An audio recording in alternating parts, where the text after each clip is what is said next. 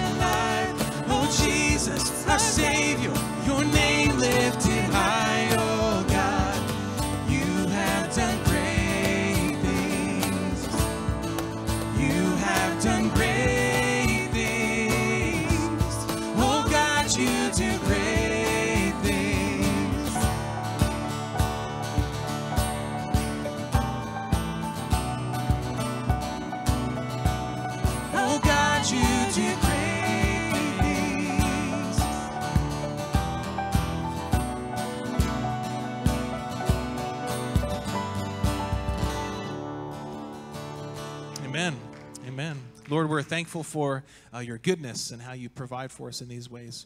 And we just have a few scriptures that I'd like us to read together on the screen here. You guys can be the top section, and then I'll respond at the beginning. So let us, with one voice, read this. Here is a trustworthy saying that deserves full acceptance. Christ Jesus came into the world to save sinners. Then he himself bore our sins in his body on the cross so that we might die to sins and live for righteousness. And by his wounds you have been healed. And so, Lord, we are thankful, just as we sang, "O hero of heaven, you came from heaven to earth to die for us sinners, and it's by your wounds that we are healed." And so we just give you thanks and praise in return for that today. And all those in agreement said, amen, amen. Well, you may take a seat.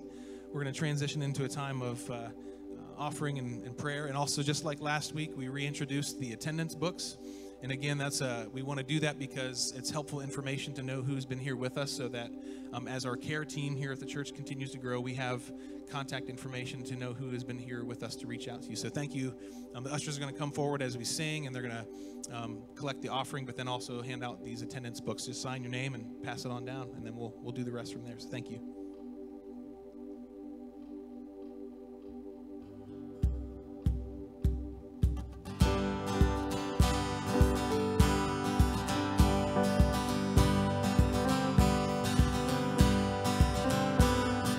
Come all you weary, come all you thirsty, come to the well that never runs dry. Drink of the water, come and thirst no more. Come all you sinners, come find his mercy, come to the table, he will satisfy. Taste of his goodness, find what you're looking for. For God so loved the world that he gave us his one and only Son to save us. Whoever believes in him will live forever. Bring all your failures, bring your addictions, come lay them down at the foot of the cross. Jesus is waiting there with open arms. Amen. For God so loved the world that he gave us his one and only Son to save us. Whoever believes in him will live forever. The power of hell forever defeated. Now it is well. I'm walking in freedom. For God so loved the world. Praise God, from whom all blessings flow. Praise him, for the wonders of his love. Praise God, from whom all blessings flow. Praise him, for the wonders of his love, his amazing love. For God so loved the world that he gave us his one and only Son. Let's stand. For God so loved the world that he gave us his one and only Son to save us. Whoever believes in him will live forever. The power of hell forever defeated. Now it is well. I'm walking in freedom. For God so loved the world. Bring all your failures, bring your addictions, come lay them down at the foot of the cross. Jesus is waiting. God so loved the world. Amen. Amen. You can take a seat as we transition in this time of communion. This morning I remind us, Jesus gave us Lord's Supper so that he may nourish us in this time, be refreshed in him. Too often we have a view of the Lord's Supper that is guilt-driven. A lot of times we think this time is primarily about what I need to do to fix things. I need to remember and confess every sin I've committed this week or since the last time I took communion. I need to feel guilty for how far short that I fall. We make the Lord's Supper about us and our sin instead of about Jesus and his grace. Now, don't get me wrong. The Bible says communion is an act of worship only for his children who are walking with him. So if you're not a follower of Christ, then I would urge you to let the elements pass. And if you're a believer, but you know that you're in a place of constant willful disobedience right now, then you need to deal with that. But most of us, the reality is we come here on a Sunday probably aware of how sinful and undeserving we are. And we bring our burdens and our pains in here, and we need God to refresh us with his grace. We bring our doubts and fears into this time of worship, and we need God to grant us assurance. We come aware of our sins and how messy we are, and so we need the gospel of free grace applied to our lives and hearts again. And that's exactly why why Jesus himself gave us this act of worship, what we call communion or the Lord's Supper. This isn't what we do once we've gotten things right on our end. Remember that Jesus called all the disciples to follow him. He didn't say, get your life right, then follow me. He said, follow me. And then he spent the next 3 years teaching them how to live, how to love, how to obey, how to follow, what it means to live in God's kingdom. We do this believing God makes us right through the body and blood of Jesus. Yes, this can be a time to confess our sins, but instead of trying to clean yourself up or staying in a place of guilt here in our seats today, come to Jesus in the Lord's Supper as an act of faith where you say that he is the answer and he alone is what I need. Amen? The Lord's Supper is not about our worthiness. It's not about our fitness, but about the worthiness of Jesus and how he makes us fit to sit at God's table. So as you drink this morning, do so with an awareness that Jesus is still today, in this moment, the sufficient Savior for all of our sins. And he offers us grace to help in any situation that we're up against. As we eat and drink these physical elements, may God give us a powerful taste of the forgiveness and fullness that Jesus has for us. This supper is an invitation not for those who have gotten things under control or for good people. It's the invitation to the sinful and to the weak, the Christian who knows he or she is in need of God's grace. Jesus invites us to come to him in the Lord's Supper.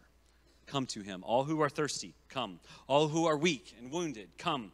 All who are aware of their sin and their need for grace, come now. And as you chew up the bread, remember and find hope in the fact that Christ's body was crushed under the wrath of God so that you would not. Amen? As you drink the juice, remember and rejoice that Jesus' blood paid for our unrighteousness and purchased our redemption. So we're going to do communion a little different today. We're going to have you actually come forward to receive the elements. If you're in the center section, come here to me. If you're over here, you'll go over this way by the drums. If you're over here, come over this way by the organ. And if you're in the balcony, we'll have a server up there for you as well.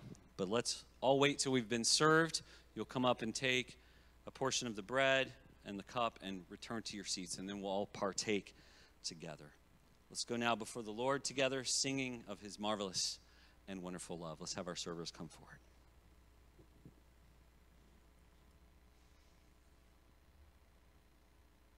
If you need a gluten-free option, just raise your hand and we'll get that to you.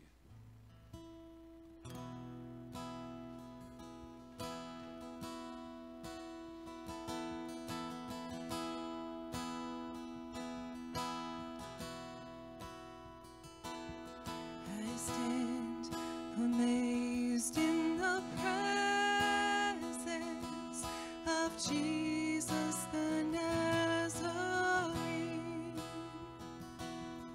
and wonder how he could love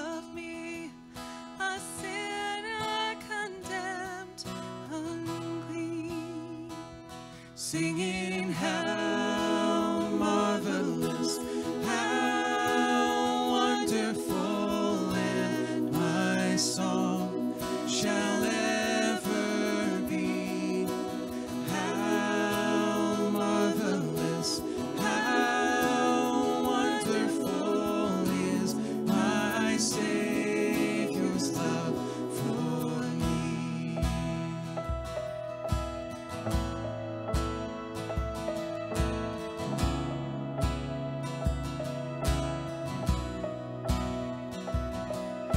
He took my sins and my sorrows. He made them his very own. He bore the burden to Calvary and suffered and died alone.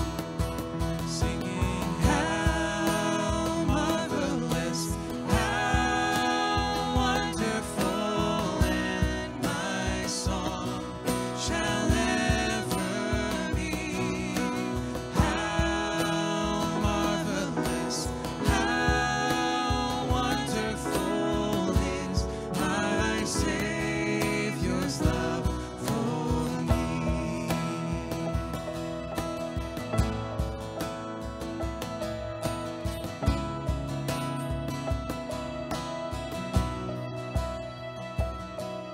And with the ransomed in glory,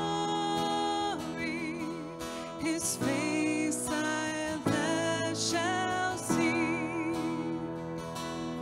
It will be my joy through the ages to sing of his love for me.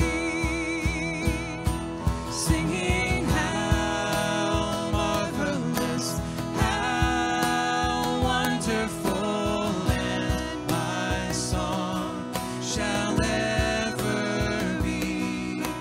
How marvelous, how wonderful is my Savior's love for me. Sing that chorus again, just our voices.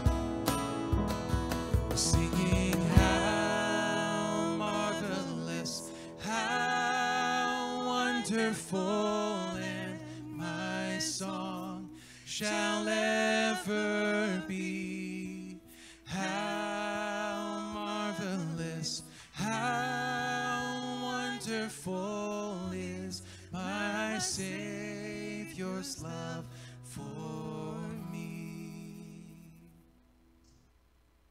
Hear the words from the Apostle Paul's first letter to the Corinthian church.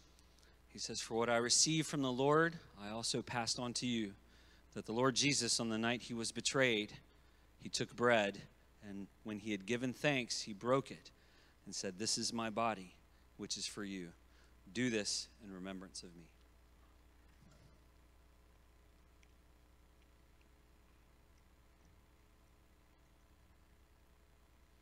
And in the same way, after the supper, he took the cup, saying, "This cup is the new covenant in my blood. Do this whenever you drink it in remembrance of me."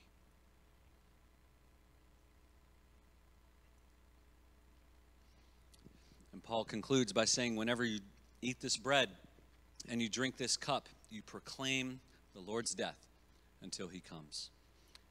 And Lord, indeed, may it be so in the lives of all your faithful, all your children, as we participate in this act of worship today, as we continue with singing, with turning to your word for instruction and guidance and correction, that by our lives we proclaim your Son's death until he comes again, meaning that by how we live, we proclaim the grace and the goodness of our God expressed through the life and death and the victory of Jesus Christ.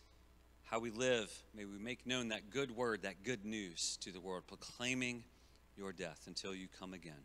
And it's in his name, Jesus, that we pray. Amen. Amen. Well, at this time, we're going to transition to the sermon, and we'll go ahead and dismiss our kids for Kids Church. And this morning, Roger is here to preach for us this morning, so let's give him a warm College Park welcome as he comes up. Thanks, Roger.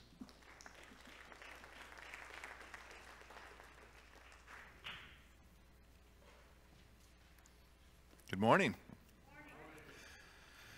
We're going to continue our series in HermeWHOtics. Let's get it right. Just seeing that there are passages, there are verses that sometimes we know and we will repeat, but sometimes we might be just a little bit off in our understanding and our interpretation. And so that we're going to have another one today, Proverbs 22:6. And at first I was a little concerned about this because it's kind of around parenting, and not all of you are parents in this room, although all of you are children. And so, of some parents, and so that helps. But I would just say, thinking about this, like if you are sitting in this room and you walk out into this world after this, you have to be concerned about our next generation. And so I think all of us could pause and pay attention to what Solomon has to say here and what he is promising and what is not being promised, but maybe the admonition that we get from this proverb. I was looking for some parenting wisdom, and I found a few tidbits from Twitter, and I just thought this would be fun. You know, the wisdom and everything's true on Twitter, you know that. But it was parents who were just like, here's some things I've learned from parenting, and this might be helpful for you. One parent said, silence is golden unless you have kids. Then silence is just suspicious. You know you've grown a lot as a parent when you watch your kid lick something in public and think, he's licked worse. He'll be all right. I just taught my kids about taxes yesterday by eating 38% of their ice cream cone. Waking your kids up from school the first day after a long summer break is almost as much fun as birthing them. Can I have an amen from you parents? Yeah, the teachers aren't saying that, but you are, yes. But don't worry, Robert Fulgham said, don't worry that your children never listen to you. You probably ought to be worrying more that they're always watching you. And with that sobering note, let's talk about parenting. It's really not about parenting, but it's really about this admonition from Solomon of that we would train up our children. And so it's not just about parents, because we have a whole church community that cares about this, the next generation. So we'll talk about this. It's a great responsibility. Parenting, one of the greatest responsibilities one can have at the same time, one of the greatest privileges I've ever known. But to be sure, it's a roller coaster ride. As a parent of 2 children and now 2 grandchildren, the cutest ones in the world, I might add, I can honestly say that it's one of the greatest blessings of our life. Now, as someone who's been around the youth ministry world for a little bit, and an empty nester, and now a grandparent of those 2 cute children, you'd think I'd have a lot of parenting advice. But as I get older and I move further and further away from my children being in my home and me influencing them on a day-to-day basis, I feel like I have less and less advice for parents. I used to have so much as a youth pastor because I knew so much as a youth pastor. But today I know I knew nothing as a youth pastor. And all I would say to you is that I don't know that I have parenting advice other than there's some incredible instruction in Scripture that we should pay attention to. And so I could go through a list of things that I think is important, but I think it's important that we stay in Scripture. Now, you don't want my advice in parenting any more than you'd want Mark Twain's advice. I like what he said, and some of you have heard this before. When a child turns 12, he should be kept in a barrel and fed through the bunghole until he reaches 16, at which time you then plug up the hole. Now, for those of you who don't know Mark Twain, he's an American writer and a humorist. So I'm assuming this is to be a joke. But he did have 3 teenage girls, so I don't know if it was during that time or not. But, you know, there's a lot of people that have a lot of derogatory comments about child rearing. I, for one, felt like, Cindy and I felt this, like we just like loved every single stage. And we actually, instead of saying, oh, I hate this stage, it was almost like lamenting that we were leaving this stage because we were moving into a new one. And we just had that privilege. I think part of it is because before we had children, we had people say, oh, wait till the terrible twos. And I just decided at that moment that I was not going to have that kind of posture as a parent. Sure, there was going to be some negative things here and there, but we absolutely loved every single one of those stages, even the teenage years. And yet, there were some bumpy roads. So it's not an easy road. It requires patience that you may not have yet. It requires a sacrifice, some that you may not even know about yet. And it requires heavy doses of humility and a huge learning curve. And once you have something figured out in parenting, guess what? There's another stage coming, and it starts all over again. Now, I've read a lot of parenting books as a youth pastor, as a parent, and there's been some really good ones. There's been some really funny ones that, like, wow, this really did nothing. But I would say to you, and I would hopefully today as we look at this, say that I think the best parenting advice that I've ever come across is what I find in God's Word. So let's look at that. Proverbs 22:6. So we're going to kind of basically have some very simple slides because it really is a simple message. The process of parenting, Solomon tells us first and foremost, train up a child in the way he should go. Even when he is old, he will not depart from it. Training. We know what training is all about. It's a process. We train in a lot of different things. Mitch and Renee were just here with their 2 children, our grandchildren. They were here for about 5 weeks, and it has been a blast. We had so many fun things we did. And just laughed all the time, just creating memories. But I will just tell you, I have never, in a 5-week period, said the word poo-poos more than I did when my granddaughter, 2.5-year-old granddaughter, was here.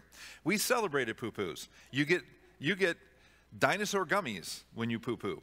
And now that is just the common vernacular of our home. No, it's not. So that would just be weird right now. So, but it's just amazing how you change and the things you say when there is a 2-year-old in your home. Our vocabulary certainly shifted for 5 weeks. I will just say that. But parenting is difficult. And it's been fun to watch Mitch and Renee in their approach to parenting. And I will say this, they're very structured, and they're really set on establishing rhythms of each child. And I mean, very strict. I mean, to the point where, like, I don't remember us doing that. Now, Cindy would probably argue with me, like, we did it. You just weren't there. I don't know. That's probably true. But I see the intentionality. And one of the things they've done is that, like, the rhythms of, like, they're up so many hours, they sleep for so much. They're up for so much, and like, wow. We were just like, would just be thankful that anytime they did fall asleep. So there was such an intentionality about this. There's an intentionality about bedtime and things like that. And the information, the tools and the accessories you have as a child to rear children. Baby monitors are off the charts. It's crazy. We didn't have anything like that. Car seats that are actually easy to put into a car. Strollers, they roll like Cadillacs. And every parent has a camera in their back pocket. And they have about 1,000 pictures of their 2-year-old child already. I went home after college to look through photo albums and saw there was about 6 pictures of me growing up. And it was just like, this crazy, the difference between one era and the next. So in some ways, raising children's changed, definitely. It's a different ballgame today. But in another, one thing has remained, that every parent must train up their child, as the proverb says. So what does Solomon mean by training up? So I looked at the root word of training. It's not a new concept. We know what it means. We've all trained. We train for sports. We train for jobs. We train in our education. We train for many things. And with any training, there's a goal, the destination. And with that, and once that goal is understood, you begin to set out a path to get there. And every parent, so one of the things I want to make very clear, this is not a parenting seminar. I have no path to give you. But I do know that Solomon gives us a destination. And so we should pay attention to that destination, and it's up to you as a parent, grandparent, aunt, uncle, to create that path with God's help and with God's word. Years ago, I heard a pastor say, and I had this in some of my notes from many years ago and some parenting stuff, you may set out to make sure that your child has a good education, a good job, is successful in life, has a great career. These are not bad in and of themselves. But if that is the end goal, how does that differ from the rest of the world? How does that differ from the parent who does not know Jesus? Jesus even said, what do you benefit if you gain the whole world, but you lose your own soul? Clearly, there must be more to training our children than making a good living and being successful. Jesus tells us, Matthew 6:33 says, but seek first the kingdom of God and his righteousness, and all these things will be added unto you. Seek first. Every child must be trained, and all parenting must focus on different areas of life. Now, to be sure, parenting is not just about spiritual training. We've trained them in physically, emotionally, socially, and so many other things. We teach them the alphabet. We sing songs to them. All of this is training a young mind, right? Some of you can probably still remember some of those songs you sang as a kid, and it just etched in your mind certain things. It may have been the alphabet. By the way, Aaliyah was walking around the house singing the alphabet song, and it was so fun to watch her loop from M all the way back down to L and then back up to N, and it was just like, not quite there yet, but I like what you're doing. And it's just a lot of fun. So we do those things, right? We do it in the physical world. We teach them nutrition, how to eat, when to eat. Just the difference between both of those girls. One just smashes it in her face. The other one daintily puts it on her spoon and her fork and never gets anything here. And if she does, you wipe it off before the next bite comes. But teaching children how to do that, to ultimately begin to do it on their own. At first, you hold the bottle. Then they begin to hold the bottle. Then all of a sudden, they're shoving food in their mouth. Now they're using utensils, and it's the nurturing. We teach them how to rest and care for their body. We teach them that we create a safe environment for them to grow up in, to be seen, to be understood, to be cared for, to be fought for. We teach them socially. We have them interact with others, their age, with other families. We engage with other people, family, friends, community, church community. These are all a part of the plan. But we start with basic building blocks in these areas, and we continue to build on them throughout a lifetime. And ultimately, they end up doing this on their own. But what sets us apart as Christ followers is that we are called to train them in the way of the Lord, spiritual training. I remember reading a book by Chuck Swindoll. Now, that's a voice from the past and a blast from the past. I think they still play his sermons on the radio. I don't even know if is the guy retired? Is he ever going to retire? I think he's got about 1,000 books to himself. He's just been one of those pastors that was an incredible teacher. I'm sure there are many great Christian parenting books, but I had this quote in one of my files, and he said this, and it was just a great reminder. We receive our children from the hand of God, not as a soft, pliable lump of clay, ready to be molded into what we think that they should become. Each child comes with a set of abilities, intellectual capacity, and a way of perceiving and thinking, all of which were endowed by God. And it is our responsibility as parents to make sure they know the way of the Lord, to understand who He is and who they are in Him.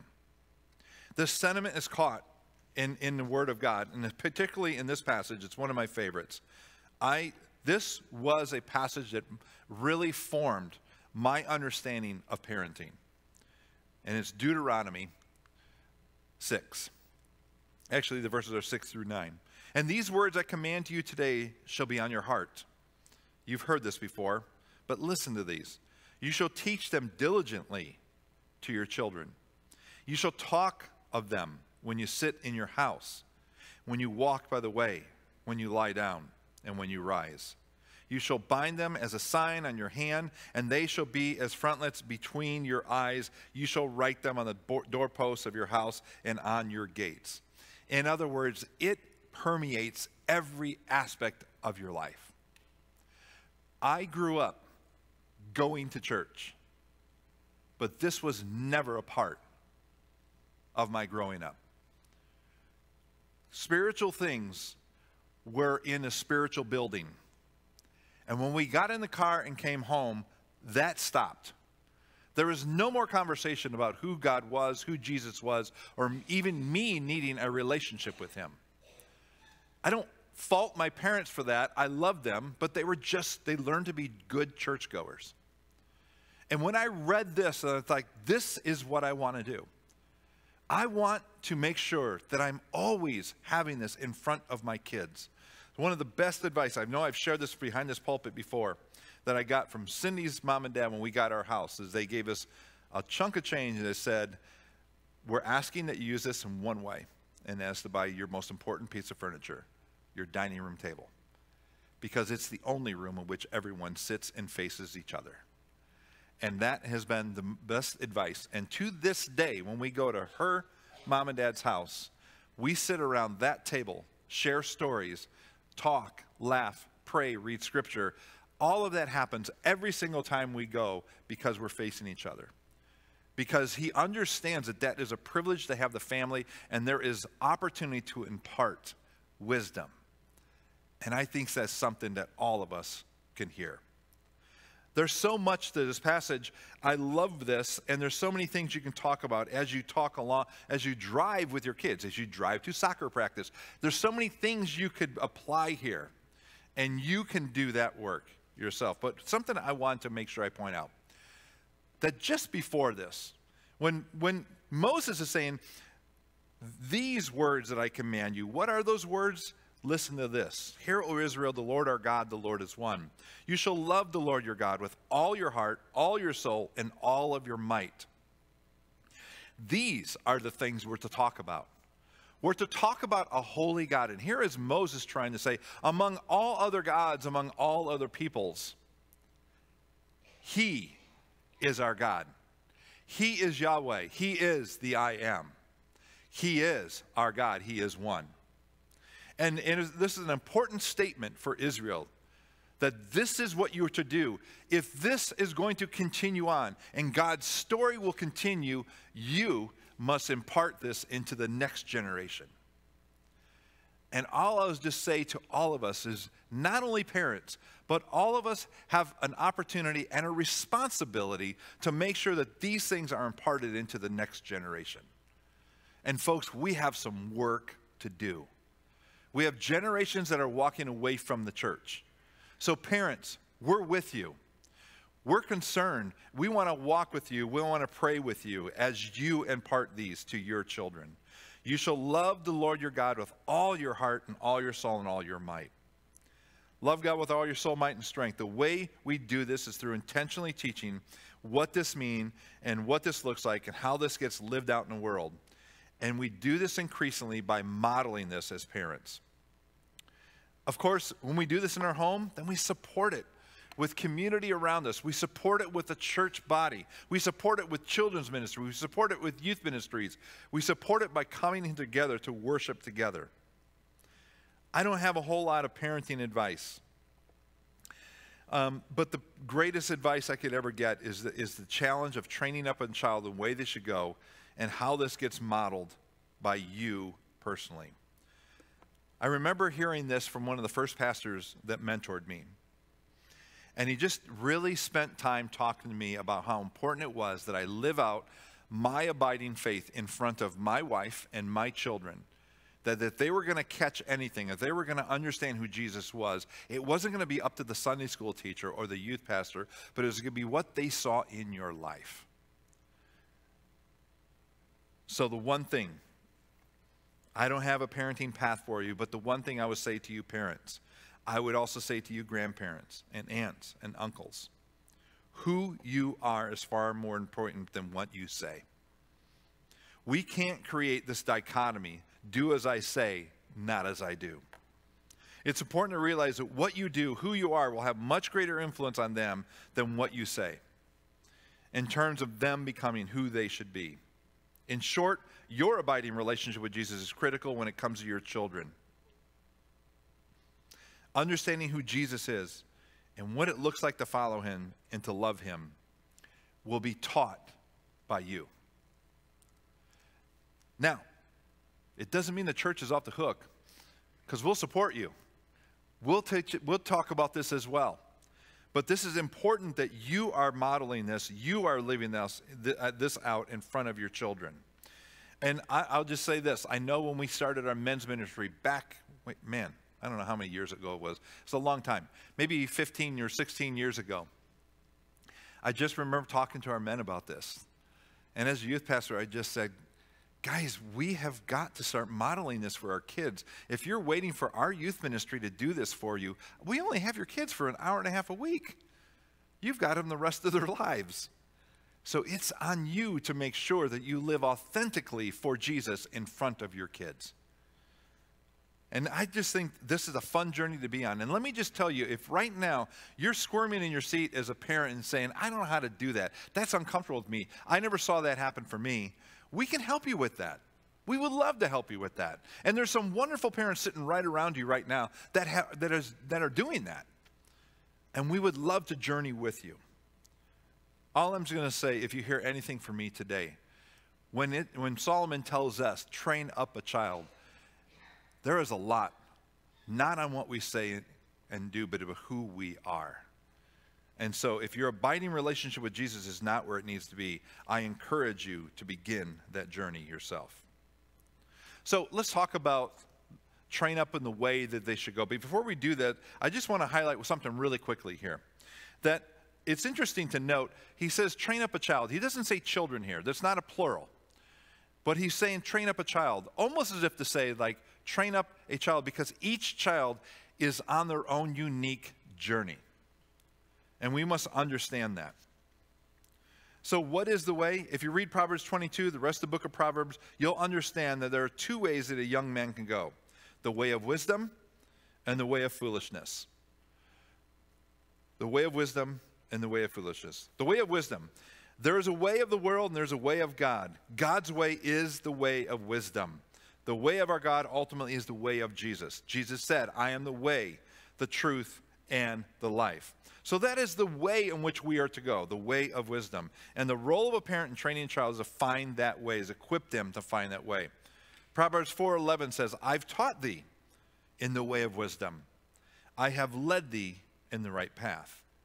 It doesn't say, I told you what wisdom was, I told you what path to take, but I taught you in the way of wisdom. Andy Stanley wrote a great book that was called The Greatest Question. And in it just said, the question is teach your children to understand what's the wise thing to do in this moment? According to what I understand in God's word, what's the wise thing to do? And it's really the essence of what this is all about, isn't it? We want to teach them wisdom. The goal of every parent is to help their child understand and embrace God's wisdom. Secondly is the way of the child. There's another interesting angle of interpreting the way. The way of wisdom and the way of the child. The way we can mean God's way can also mean the child's way. Train up a child according to their way. It says a child. It doesn't say children. The point that there is not a formula to raise children all in the same way. There's no cookie cutter formula to raise children. Each child is fearfully and wonderfully made, as we are told in Psalm 139. Each child is created uniquely as God's masterpiece, Ephesians 2:10. So as parents, we must wisely navigate the training of each of our children as they are uniquely designed and gifted. Some of you parents know that what you did with your first child just is not happening with your second child. I just had a conversation with my sister a few weeks ago, and she was reminiscing and telling stories of our childhood. And I said, Connie, I wasn't there. That wasn't my childhood. You were 7 years before me, and you were out of the house. My childhood looked completely different from yours. And secondly, you're a different person than I was. You were involved in different things. I was different. I was involved in athletics. And I had all kinds of different interests that she did not have. So my journey was uniquely different from hers. And there was no way my parents were going to be able to parent me the same way they parented their first child, who was a daughter. And so each of us have our unique path. And it is a privilege and sometimes a challenge to figure out that path with those children. But each child is created uniquely as God's master. So as we navigate this, we can do this together with the church. So we teach them the way of wisdom, and we teach them the way in which they should go, the way God has designed them. I'm just going to pause here real quick. I put this on my notes, but I didn't mention it in the first service, that one of the things that we did several months ago, maybe last year, was we did the Shape series, if you remember that. The Shape series is just helping you understand your journey, your spiritual gifts, your heart, what you're passionate about, your abilities, your personality, and the experience that God has put in your life to shape you into who he was making you become. I would say to you today, my one parenting advice, that's a great tool for every parent to take their child through. Just to help them begin to see like, oh, God's really, these are some of the things I love to do. Could God have made me this way for this? Hey, maybe. Let's talk about that. And then you can affirm that. Your grandparents can affirm that. People can affirm that around them. So it's a wonderful, wonderful tool. And I would just tell you that if you need those tools, I know I have them and I know we can get them to you if that's something you want as a parent. So as we pause there, training up a child in the way they should go. I think I didn't stay up with my slides. But here's the next one. A couple ways we can misunderstand this. There's a couple ways this verse gets misused, misunderstood. And I'm just going to say, the first one is the way. The way I think that they should go. The way I think that they should go. My dad was a contractor, a carpenter. My dad had a hard time introducing me to his friends in Chicago because I was a youth pastor. And it didn't work with him. And he didn't know how to introduce me to people. And so this is my son. He works with teens. He didn't say anything about the church, youth ministry. He didn't say anything like that because it wasn't in his vernacular. It wasn't in his world. And he wanted me to become a carpenter. And I didn't. Now, I wish I would have gotten more skills than I actually do, but that was one of the things. And I always felt like Dad didn't quite approve because I didn't choose his way. And I'm just going to tell you, if you are a parent and you have a way for your child in which to go, you're going to be disappointed. Because this is not what this proverb is teaching. It is not on you to decide the way of your child. It is for you to help them discern wisdom and the path in which God has designed them to go. And that's a beautiful, fun journey to be on with your children. So it is not your way. But there's perhaps another understanding that is probably a little more painful. And that is that Proverbs, not just this proverb, but the whole book of Proverbs you pull back. Proverbs is not a bunch of promises that if you do this, A plus B equals C. It will always produce this. But it's rather a book of principles, of wise sayings, of knowledge that Solomon has gotten from living life in observation. So there's not a promise here. So much of the book of Proverbs should be understood as principles for living rather than promises for life. In the first verses of Solomon's introduction to the book, he indicated that these were guidelines to obtain understanding. But true wisdom comes from the Lord. Therefore, some proverbs are the wisdom of men, good advice, but not ironclad promises from God that will come true in every situation. Think of Proverbs as a slice of truth, not the whole truth for every situation. Secondly, it's interesting to note that the one who penned many of these sayings actually broke some of his own advice. And so, all that to say is that anytime there's a human factor involved, you cannot lean on that as a promise.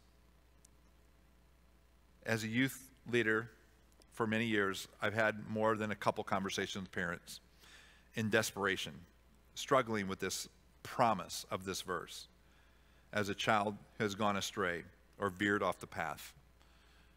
And I've heard them say, like, it says that they will not depart from it. I don't get it.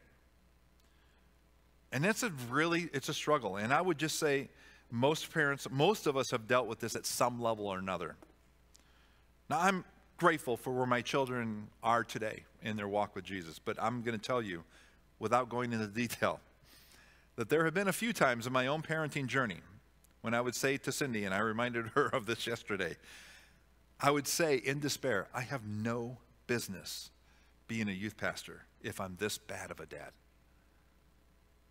And my guess is some of you have probably been there too, in the moment. And be careful and go a little easy on yourself. But I'll tell you, it is heartbreaking to watch your son or daughter abandon the way of life that was taught to them and modeled to them. There are not easy answers as to why this happened, and it seems that life can rarely comfort us during those times. And I want to say to any parent that has experienced this or is experiencing this, I'm in no way minimizing this pain and frustration. But I am wanting to be honest to say this is not a promise that this is going to happen. But I still believe that the way of the Proverbs, the way of wisdom, is still the best way to pursue. And I still believe that the way that you train is continue to live out Jesus in front of your child. I still believe they still need to see your love and your grace and your long-suffering and your faithfulness towards them and to the Lord. It's not over. I want to tell you it's not over. And sometimes it takes a long time. But I do know this. I know this from experience of my own brother, extended family members, youth ministry journeys, that there is somebody who is pursuing your child as much or more than you are. And it's the one who created him. He's not stopped pursuing in his love and his grace. You don't know who God's going to put in their path. So I want to encourage us, any parent, if you know of any parent, you need to lament with them because it hurts. It's painful to watch. But we can walk alongside of them and just continue. One of the things that we do have, the promise you can give, is that He will be present with you through this journey. That is a promise. He will be present with us. So I want to encourage you to think about that. There's another part of this that I just want to say, that even when they're old, they will not depart from it. That one of the things that I had to come to grips with in youth ministry, and also being next to a Christian college, is that even in the best of Christian homes, some of my favorite families watching parents do this, it was amazing to me when I would watch your children step away from faith. And it's just like, what? No way. And I was talking to Jerry Davis, and I was reading a bunch of psychology. Christian psychologists said, it is important that every one of us hit a crisis of faith in our journey. In other words, there's a point in which I've got to try to decide, is that faith that mom and dad have, is that going to be mine too? And that crisis of faith can be a moment, a day, a week, a month, and it can be years. That crisis of faith is real. And what they need there is not lecture. And what they need there is not pushing and prodding. What they need there is grace and love and faithfulness. So we'll pray for you. And I was reminded that as great a desire that we have to see them, that He, again, is pursuing them. So don't give up. Don't give up hope. And with that, I think I want to close with some of these thoughts. I caught this on social media. A friend of mine put it up. I don't know the author. I copy and pasted it because I thought it was so brilliant, because I needed to hear this. And I failed to put the author's name on this. Some of you may even know where it came from.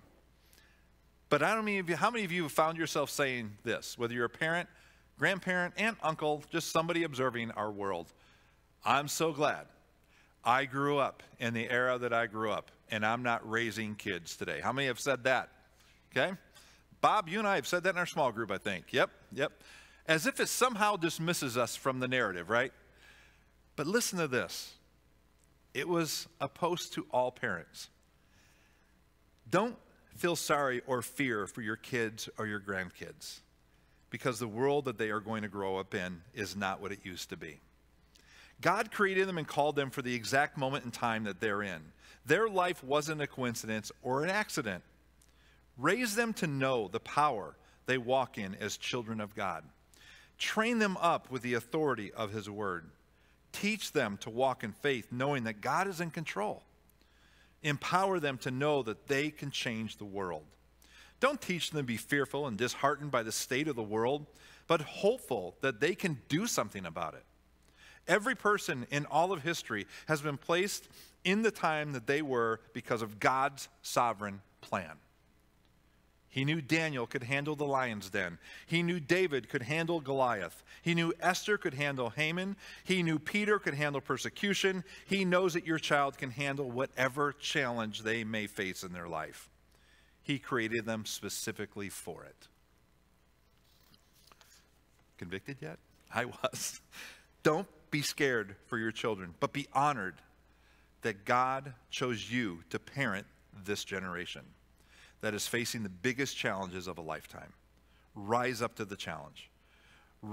Raise Daniels, Davids, Esthers, and Peters. God isn't scratching his head wondering what he's going to do with the mess of this world. He has an army he's raising up to drive back the darkness and make him known all over this earth. Don't let your fear steal the greatness God placed in them. I know it's hard to imagine them as anything besides just sweet little babies, and we just want to protect them from anything that could ever be hard on them. But they were born for such a time as this. When I read that, I just thought, I needed to hear that. And you know what it prompted in me? It's like, I all of a sudden started praying for my two grandchildren in a completely different way. I started praying for Mitch and Renee and Kara in a completely different way. I'm not lamenting the world that they're living in or what I'm living in. I am praying that they will rise up to the challenge that God has called them to. So to close, here's just a couple thoughts. Key words, key strategies for parenting. Solomon tells us to diligently teach your children biblical truth by understanding the person, the works, and the teaching of Jesus. And the best way that you can do this is model this in your own life. Yes, there's good books. Yes, there's Sunday school. Yes, there's youth ministry. Yes, there's help. There's community. But when you walk in and close that door behind you, now it is your journey with their children. Let them see Jesus. Help them make this journey their own. Understand that they may come to a crisis of faith. Continue to walk with them. Don't harp on them, but let them find their own story and their own faith. Teach them the way of wisdom. And then surround them with a community of like-minded people that will support your efforts. Hey, I have an idea. This is a community of people who are like-minded and care about your kids, and we would love to walk with you. I'm going to tell you, I have been here for over 25 years in this church, 16 years on staff. I'm still here today because this is the community that surrounded my family. I got to pour into people in this community, and they poured into me and to my children.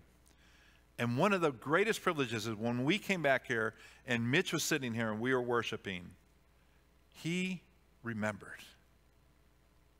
And he was thankful for what he had. Surround them with a church community. There's just going to be times where you just need that community to step in because you don't have it this moment.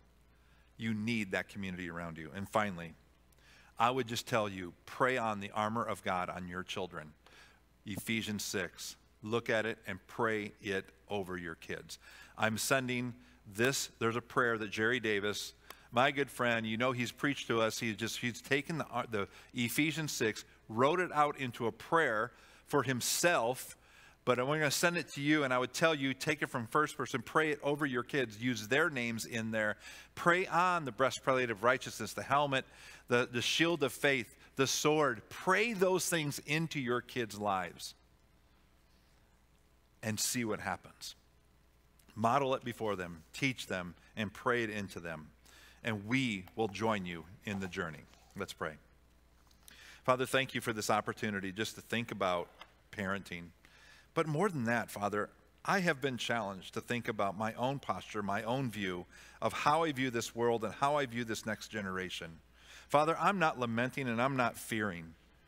I am excited to think about who in this generation is going to rise up to live for you in a bold new way, to show us the way. We need this generation, Father, to live and bring light to this darkness. Father, may we model for them, may we teach them, and may we walk with them. And I pray, Father, that they would know the way, that they would know Jesus. And it's in his name we pray. Amen. Let us go ahead and stand together as we close. This is a prayer just asking for the Holy Spirit to guide us as we go out and lead our lives as Christians, and also for those of us with families and kids, and just that the Holy Spirit would guide us and to help us to not part from the path that God has us on.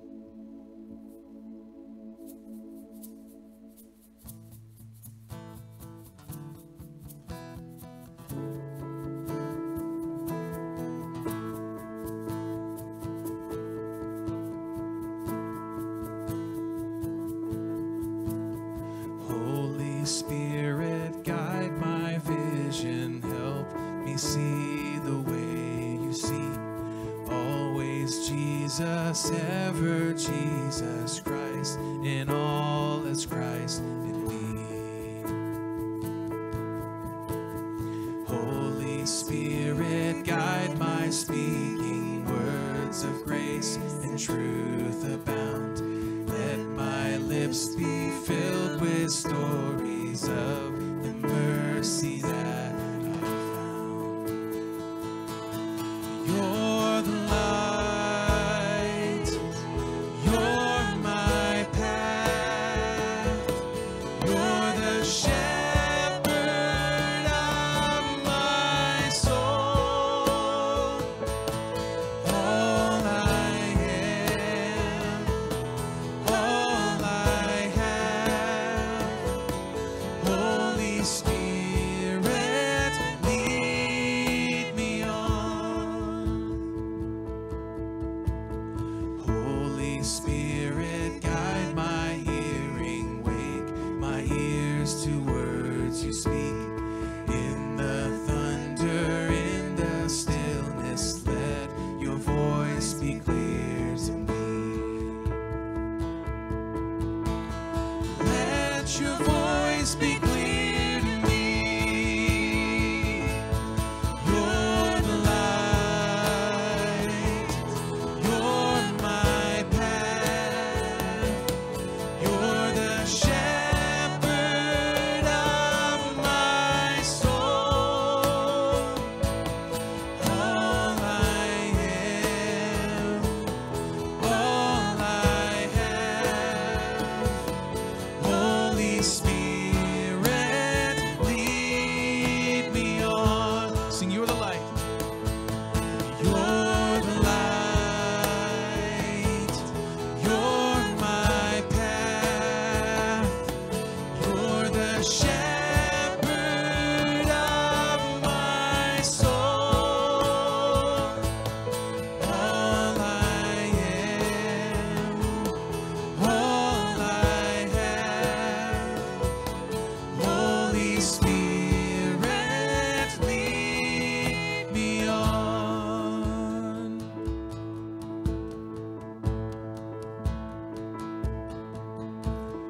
Holy Spirit, lead me onward, walking through the great unknown, trusting, leaning, holding, clinging till the day you lead me home.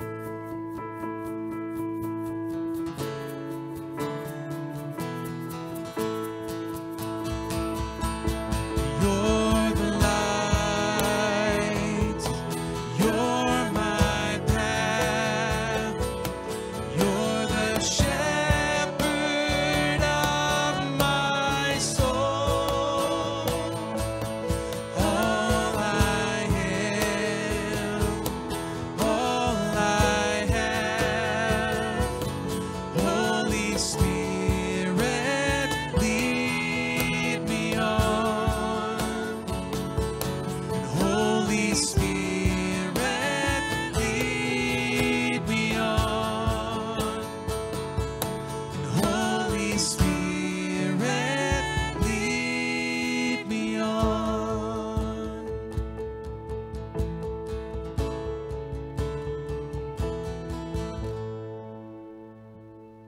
Amen. Well, you can go ahead and take a seat for a minute. Coming up in the life of the church before we depart today. For one, we're looking forward to our baptism celebration next Sunday out at Craig and Vendetta Gutshall's property. We'll have the address available next week. Many of you know where they live. That's going to be at 4 o'clock. We have a few people going to take this step of obedience and faith in their life, and so we encourage everyone to come out, bring a chair, bring a blanket, something to sit on. We'll have plenty of food for everyone to share in after the celebration. Time to just have some conversation and engage in yard game activities. Go swimming if you want.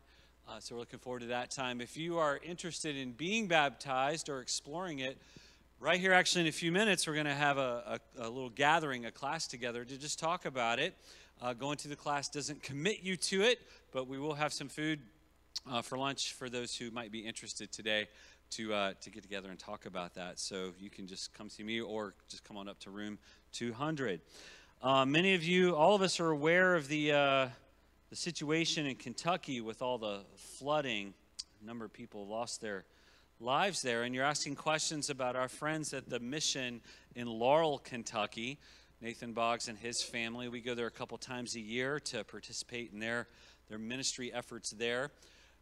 Nathan and family and their immediate area, they're fine. They're not having any flooding there. The mission hasn't been impacted. It's mostly areas about 20 miles north of them. But Laurel Mission is contributing to relief efforts in the area, and a lot of their supplies are going towards that. So some of you are asking, how can we help? How can we contribute? Well, you can see on the screen there's two ways we're going to raise up. One, you can send monetary donations directly to them. You see the address on the screen. Take a picture of that or call the office this week. We can get that to you. Or another thing we're going to do is gather gift cards. Those of you who might want to contribute, maybe gift cards from Home Depot or Walmart or Target, different places, and gather those gift cards together and send them in a big package down to Laurel this week. So if you want to help out in that way, please try to bring those into the office by maybe midday on Thursday. Jamie will get all those together and we'll send them down.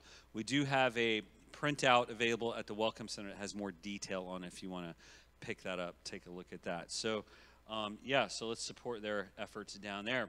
And lastly, we just want to remind our ladies today at 2 o'clock is our Destination Unknown. Bring $10.